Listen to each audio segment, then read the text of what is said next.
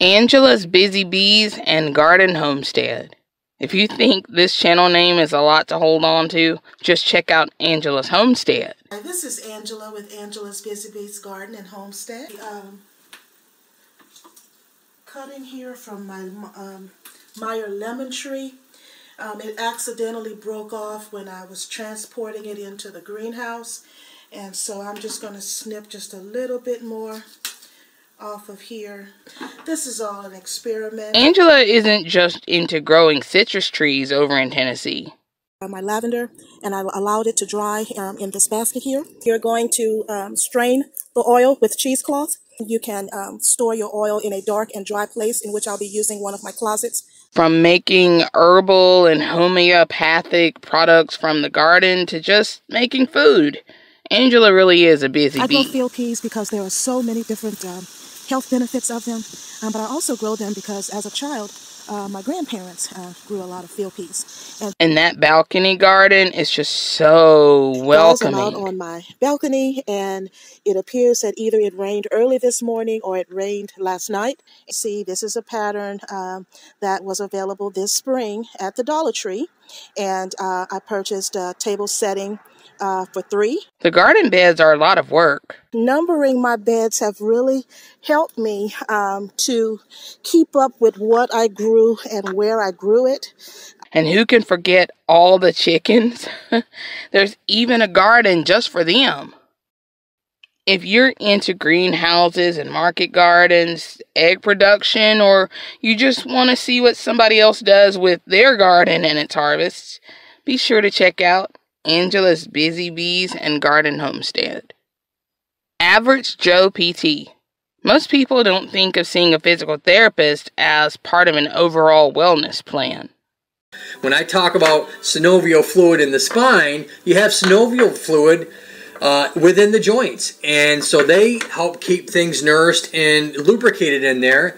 And I always say is motion is lotion. It's that nice rhythmic motion. Average Joe PT uploads a wealth of YouTube videos and even live streams to answer any physical therapy or physical function or even some injury questions. We're going to go over this episode why you're probably having it and treatment techniques. If you're dehydrated from maybe having a good time before, or maybe just worked out in the yard too much and come inside and you're getting a headache, you want to drink that and then maybe follow up with maybe 12 to 24 ounces of water afterward. Whether it's a tension headache, or whether it's from blood pressure, or whether it's just from, oh my heavens, stress, didn't sleep good, dehydration, whatever it will be, I'm going to give you 3 treatment techniques that you can do at home. Joe and Scully will even answer questions either in the comments or in live streams, even if your question is less injury related and just more movement related.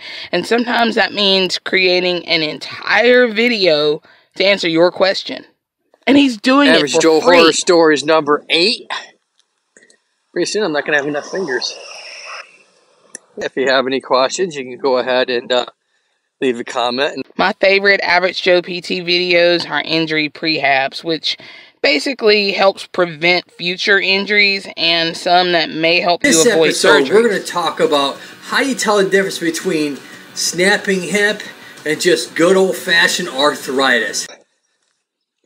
Average Joe, walk number 1,375,000.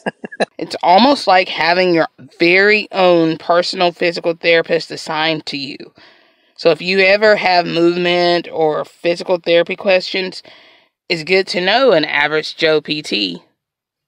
Minimal Mindful Mama. Do you just have too much stuff? Wondering how to calm the chaos surrounding your mind or being nurtured in your home? Minimalist, intentional living is just a click away. Minimal Mindful Mama. I'm Katie Mixon, and if you're new here, I make videos that help busy moms to simplify, organize, and declutter their lives so that you can live the life that you want to instead of having to be cleaning and organizing all the time. She got right to the point, didn't she? She doesn't have a lot of time because she doesn't want to waste it.